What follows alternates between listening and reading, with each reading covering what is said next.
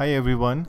So in this video we are going to see how do we integrate the Cucumber JVM report into our test automation framework. So there are actually two main ways in which you can integrate this report. One is via the Maven goal. So you can specify Maven verify goal, and then when you run that Maven command, this reports automatically generates as part of the build.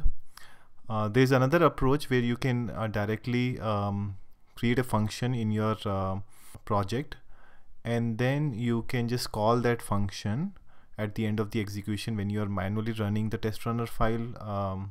And this is the code snippet that that this project gives us, which we can readily use as is in our program. So now let's see how do we do that in our project. So let's move to IntelliJ. So let's move to IntelliJ. So now that we are here in our project, so this is a simple Cucumber project. So we have a login feature file, which is a pretty basic with just one scenario, and we have respective step definition package where we have this implementation. We are just printing out 3 statements here, and we have framework utils, the typical framework components, and then we have our test runner file where we start our test execution. Let's create another utility class. Let's name it reporting utils.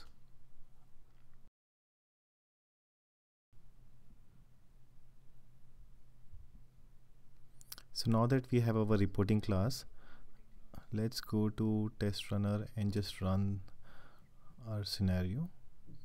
So this is just a basic test run. It's going to print three statements from our step definition.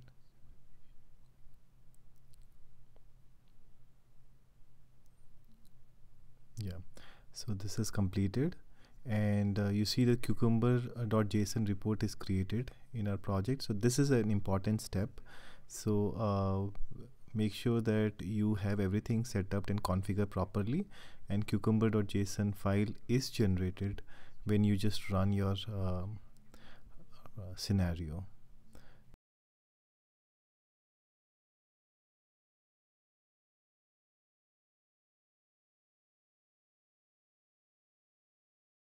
First, let's bring in that code that we have here from the Git project, right? So let's copy it as is. Okay, and let's create a function.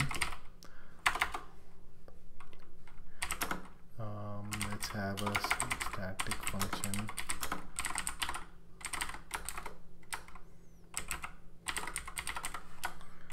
And let's just copy paste that on everything, right?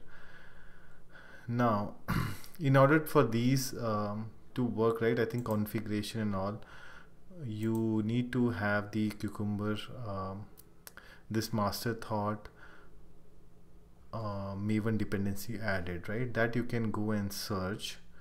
So let's Maven Cucumber master thought reporting, right? So just go and in Maven repository you should be able to find, you can get any latest version, and then just add it to your dependency, right? So I already have this added, so I'm not going to add again. So if I go here, I can show my POM file.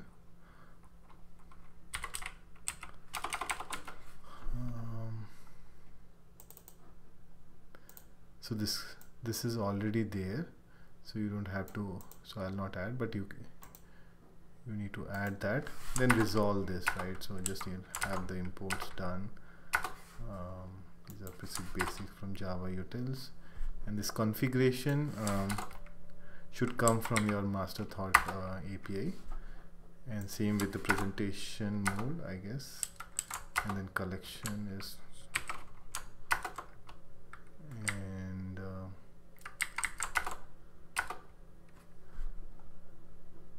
again report builder, I guess, same, and report table. Okay, so now that we have resolved all the configuration, right, let's quickly see what exactly this does, right? So first it asks for a report output directory. So report output directory, where we want the report to be stored. So let's create a folder, and let's name it report. Alright, so then this is the path where we want our reports to be generated. Next thing is, it asks for it takes few JSON file, list of JSON files from which it needs to create the report. For this example, we'll just use one JSON file, so I'll delete this, and then we need to give the path of where JSON cucumber.json gets created, right? So for us it's, and usually typically it's under the target folder. So let's just copy the path, content root path, and paste it here. Alright, so we have done this. Now build number is your specific build number you want to give, project name, any specific project name you want to give. I will just keep it as is for now. The other configuration related details also, these are optional details, so you can let it be as is, or you can remove them. So build number is set. This you are going to see where this will be shown. This will be shown in the report, especially platform, browser, and branch, right? And then this is again optionally added metadata. So for now I don't want to add a new classification files. You can get your like key value pair added in the properties file, and then you can add them. And for the other one, just generate report, I'll just keep it as is. So that's pretty much it actually. We have the function all set and ready. Now we need to call these functions when we run our test runner class, right? So the best way is to add a call here itself.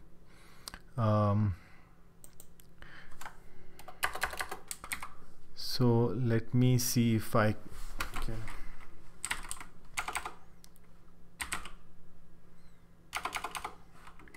So it's under reporting utils dot generate.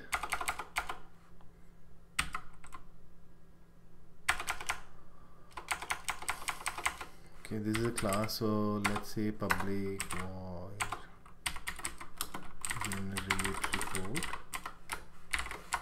and here reporting utils dot generate JVM report. So let's add this. So what else do we need? So let's try to run, see whether it generates or not, right?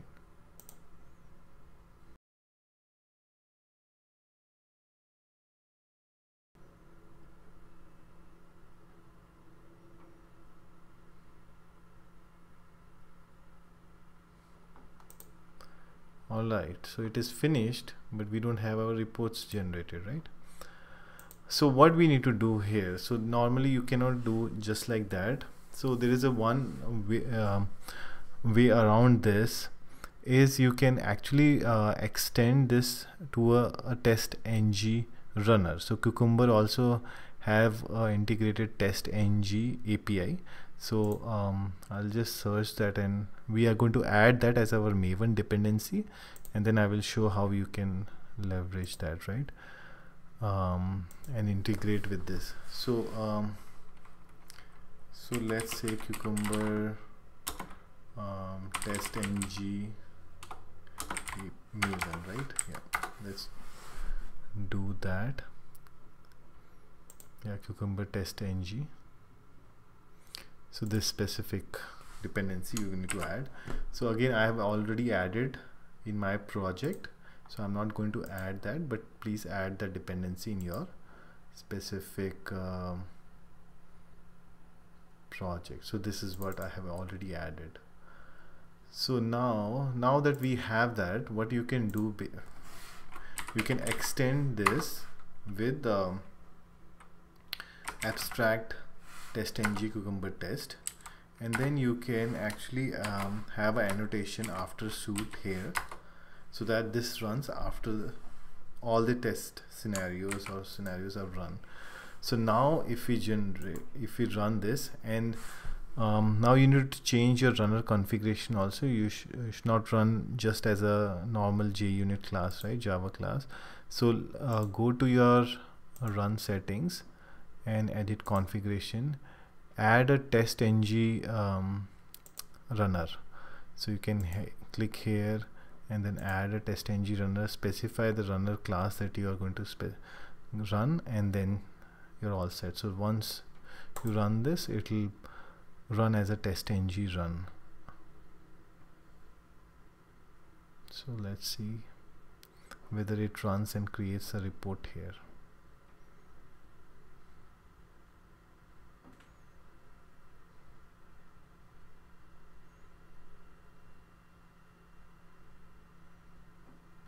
Right, so you see this, the report is created here now. So when you open this, you can open the overview HTML.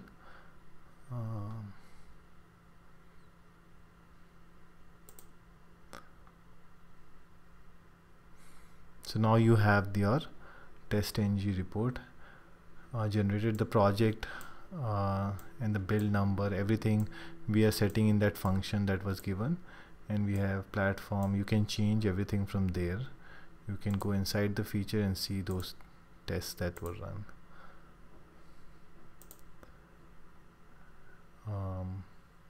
Yep, so that's pretty much it.